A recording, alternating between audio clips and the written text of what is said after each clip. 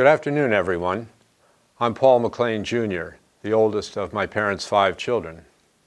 In 1943, when I was born, my father was 30 years old and serving in the Army in Auckland, New Zealand.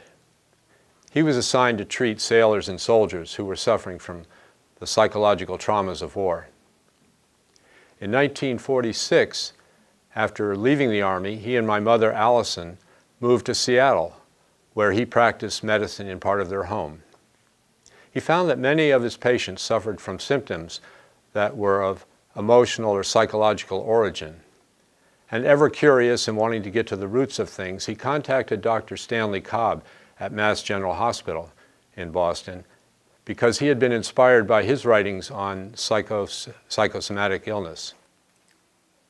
Soon after, my family moved to the Boston area, and the research that my father did at Mass General led to his 1949 paper on psychosomatic disease and the visceral brain, which was published in Psychosomatic Medicine, and thus began a career and a research path that was guided by my father's ever-present and seemingly infinite curiosity.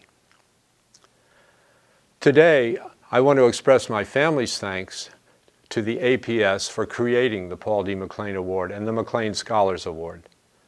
We know that my father would have been immensely gratified to know that his influence was helping a new generation continue the research lines to which he devoted his life. So thank you, and have a wonderful afternoon.